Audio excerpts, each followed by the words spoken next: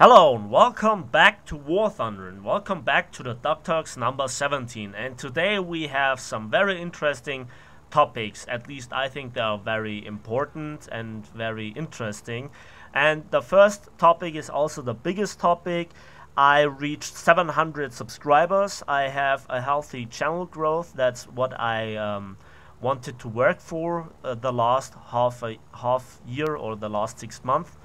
And I got a few emails recently, and that brings me to the topic about money and my channel and advertisement. And so far you know that there is no advertisement on the channel except for Russian planes. As you can see in the background, I'm flying the Yak 3P, which is a wonderful plane to fly. It's marvelous. It's really good. 4.7 battle rating with that performance. Oh boy. Well, that brings me to the point back to my channel, and I got contacted by the company that offers the possibility of getting free golden eagles via downloading a app. And I actually wanted to ask you guys, because I think I didn't get contacted by this company because they really love my content, but because they can reach people and cannot reach more and more people through YouTubers, and I'm one of them. And I don't know if it is the rapid growth of YouTubers, or I just surpassed a certain size of subscribers or of views per video. I don't know, but effectively the numbers came down to you guys actually watching my videos and subscribing to me. So it's just fair, I think, to ask you if you're okay if I begin to implement certain ads. Not immediately. I think I will come back to this in a moment. It just, if it begins, it will begin in like 3 to 4 weeks. And how the free golden app works is basically you download it and give your data of your War Thunder account through, and you will really receive a certain amount of golden eagles for basically watching advertisements, so to speak. How much it is, I don't know, but it's not like you get 3,000 golden eagles per day. It's more like 7, 8, 9, 10, and I don't know how much per ad or minute. I don't know exactly how it works, but to all the people that are asked, it seems like okay. It seems really good. As far as I know, the company pays Gaijin to get golden eagles. Then they can give to your account if you watch the ads via the app. That's as far as I know, and I get a trial run at the beginning where then the company looks at the statistics, if even one of you guys have actually downloaded the app and began to watch ads, and you know, if there is any interest. And after that we will contact each other, so me and the company, and talk about how it will go in the future. That's the plan.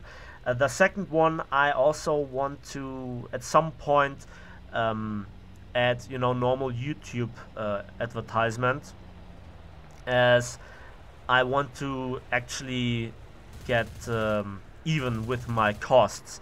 And so far I have not earned a single euro from all the work I put in into YouTube. I think to this moment it is a hobby. I have a lot of fun. You guys are awesome with your comments. It's mostly pretty civilized. You discuss the topics of the video, you give tips and tricks each other, and yeah, so that's quite nice, at least for now, and I hope it will stay like this for a long time. But I have actually lost money with YouTube, you know, doing it. I upgraded my PC, I bought myself a big 4K monitor, and also the PC needed, as I said, a few upgrades, you know, not just the graphic cards that went poof.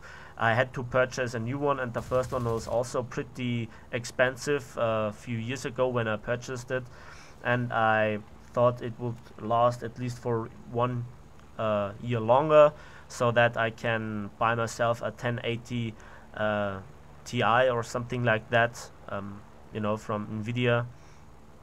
And it just died on me a few weeks too early, sadly, and I didn't have any chance of getting the money back from the company, because it was like 2 years and 2 days after I purchased it. So I just fell out of the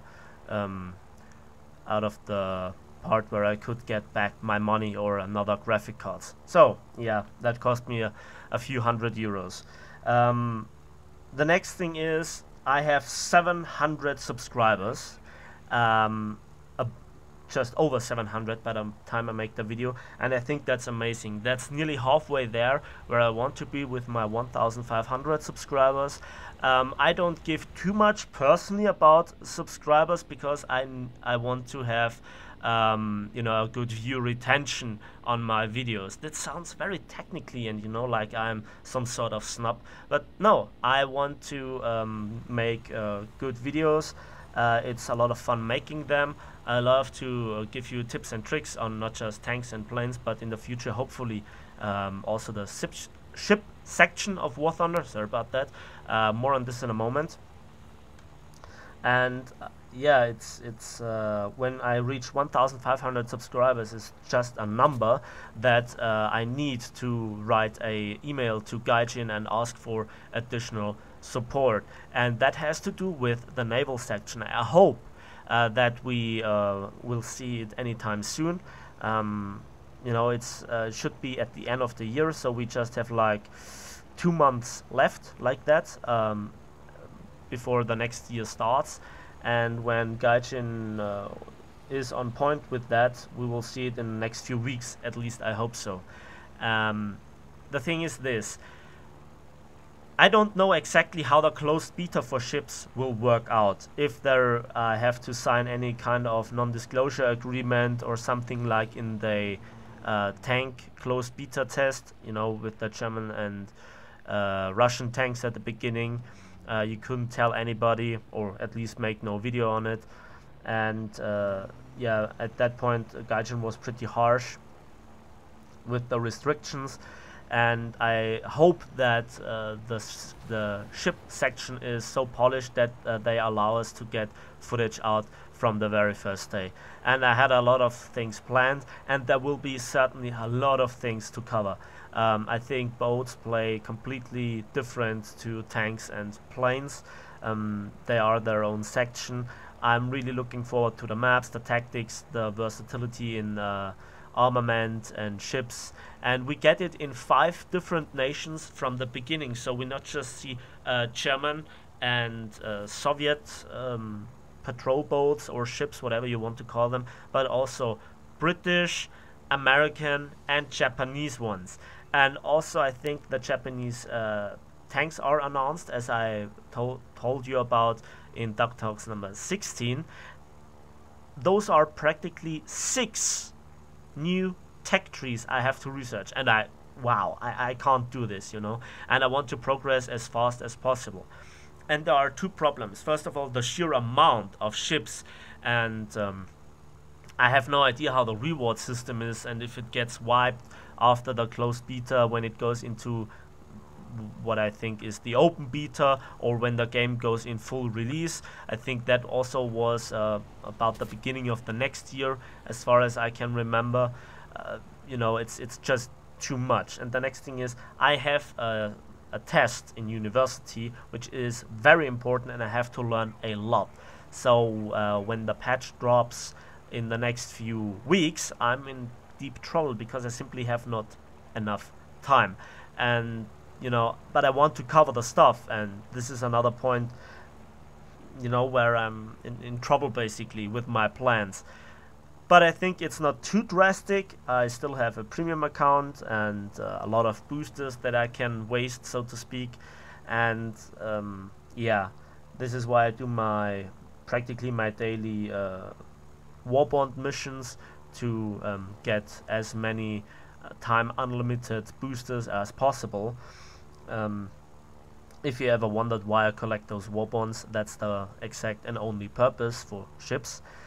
And yeah, I will always try to research them myself, but certain upgrades which are crucial for the tank's performance, the plane's performance, or indeed the ship's performance, you know, especially at higher tiers, cost so much time to research, especially for tanks, the fire prevention system and the repair kit. There is no skill in playing for it, in my opinion, but without it, you know, the tank is even worse than without the rest of the upgrades, like gun accuracy and such stuff. I don't think that anybody is interested of seeing footage of a stock tank where the shell goes wide all the time you pull the trigger, especially on something like sniper tanks, or what I think are sniper tanks, you know, with good, fast-firing, hard-hitting guns with a lot of penetration, which are fully upgraded, pretty precise, but not that good when stock. Like the Leopard A1A1 video, the shell is... everything except close combat is not very good or not very reliable, and you might die in the process of, you know, missing the first shot that otherwise would have disabled or killed the tank. And this is basically my long-winded way of saying that I need a bit of support in the Golden Eagle department.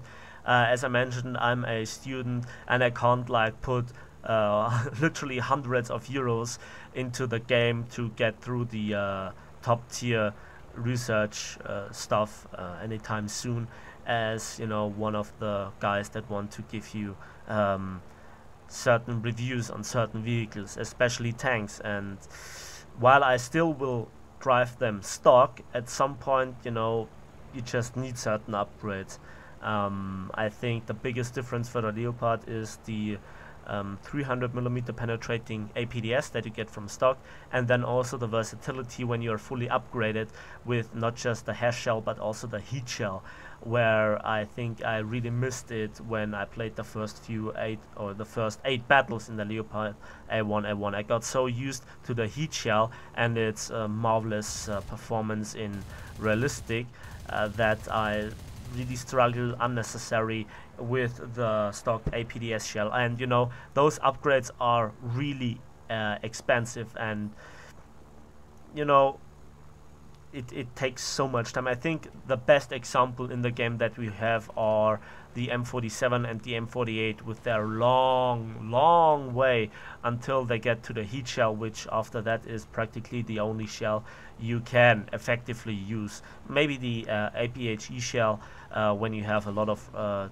targets that you have their sights you can shoot at, then I think the APHE shell is a bit better.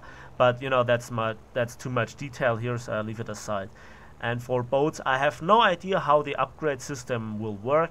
I think we will see certain engine upgrades, also the gun upgrades. How much in terms of torpedo upgrades we will see, I don't know. And I don't think that it will get implemented in the very first test of the, at least let's say, the closed beta test of ships or boats, whatever you want to call them. And yeah, after that, when they get into release, and I don't know if even the progress of the closed beta gets wiped, you know, like in tanks, where we saw numerous occasions where the tanks got taken back, and you saw then tests of tier 1, 2 and 3. So yeah, that's basically what I want to tell you about. And yeah, I think that's it for this spectrum. And then the next thing is I wanted to talk again a little bit about tank realistic battles, and I grew to it yet now more and more, not just after a few hundred battles, but I guess after my first 1,000 battles, I guess. And I think it is again not too much different in terms of tactics and knowledge from arcade, you know, with knowing the armor, the gun performance and so on.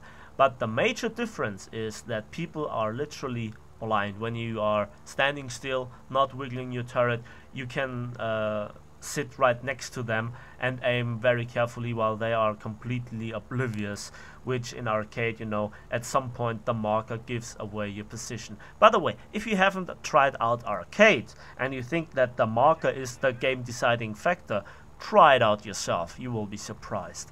And that brings me back to the Leopard. I think I haven't made it clear in the Leopard's gameplay how drastic the difference is between arcade and realistic. I'm I'm really convinced that the Super Hellcat or the Hellcat, for example, very fast, mobile, um, tank destroyers that basically behave like the Leopard at their tier. They perform really good in arcade as well. But the Leopard was not a very good arcade tank when I played it. Even with the heat shell, uh, you know, the enemies were also very mobile. But I think the Leopard, was especially disappointing because it never saw its top speed, except in city streets where then you could accelerate to its top speed. But also in realistic, it is not that fast as I hoped it is, but it is fast enough to be very effective and to be at the locations where it needs to be to suppress the enemy. And yeah, I also am now done with the Germans. Upgrade wise or research wise, I have them all again, and the only two vehicles that are left are the the Shilka, the Russian AAA, the new one, and also the American new AAA, the M163 Vulcan.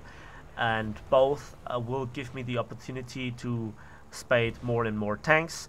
And I think I will give the M60 now another go. It has, practically the same gun as the Leopard with the same upgrade way, and then I can go further into tank realistic battles. And I hope you don't mind to see more realistic gameplay. And that brings me basically to the next point. As I mentioned, I have a test in a few weeks, like just over 3 weeks, and it is a very important test, so I can't hold up the daily upload schedule any longer. There was no real schedule because I made a video that I thought was worth watching, either planes or tanks. It was not like tank plane. It was like tank plane, whatever, whatever came my way. And yeah, I hope you don't mind. And I think I will be able to hold a upload schedule, like one video every 2 to maximum 3 days. I hope to further increase the quality, and that's basically it. I hope you don't mind it.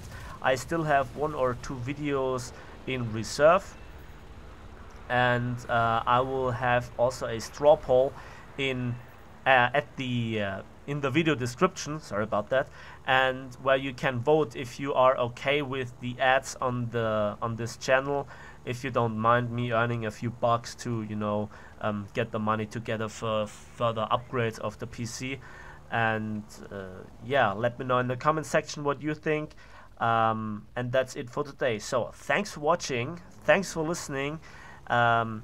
Please give this video a like if you did, subscribe if you want to see more, and we'll see each other on the battlefields and in the skies of War Thunder.